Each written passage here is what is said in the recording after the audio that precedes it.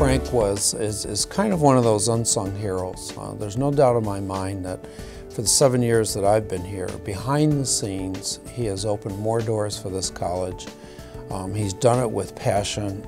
He was an advocate, as a board chair and as board members should be, for higher education, always fighting to get every dollar he could for higher education, for CCRI, the university, and the college. Judge Caprio worked hard to get his college degree and his law degree, and he's obviously a very, very successful. But he wanted that for everyone in Rhode Island. You know, my dad came to this country as a very young man, and he became a fruit peddler. And he only went as far as the 5th grade. So he had a hope and a vision that his children would do a lot better than he did or his family did in life. I was the first one to go on to college, but it was because my dad instilled in me at a very young age this command almost that you have to go on to school. He's a true champion of education.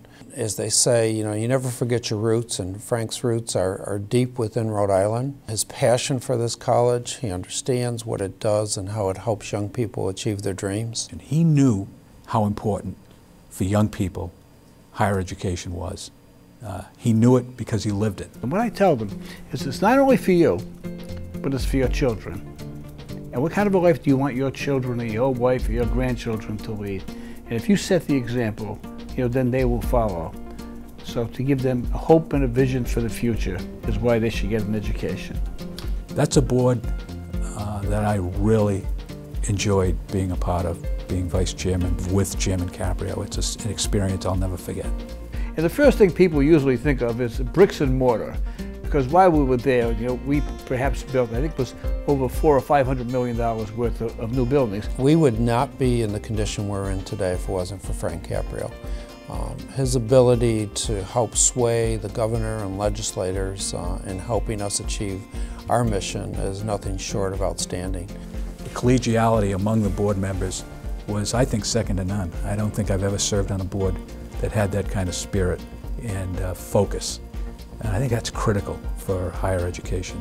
Because of that position, I had access to young people and just to talk to them and give them hope and get them to go on to college. So I get letters constantly from young people who say, thank you for giving me the opportunity, for giving me the incentive to go, for writing me a letter of recommendation. Just the success of young people that I encouraged to go on to college or to go to the community college who went and were successful. I just derive such great pleasure in that. He had a particular joy in attending CCRI graduations.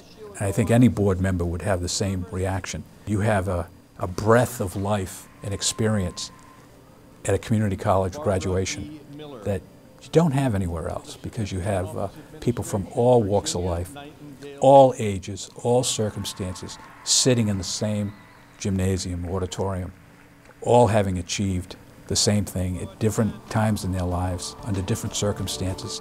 And the joy in their eyes and their faces was something that I think Judge Caprio relished. Quite frankly, this is a wonderful way to say thank you back to Frank for all his contributions to education, but most importantly to the Community College of Rhode Island, and even more importantly to me personally.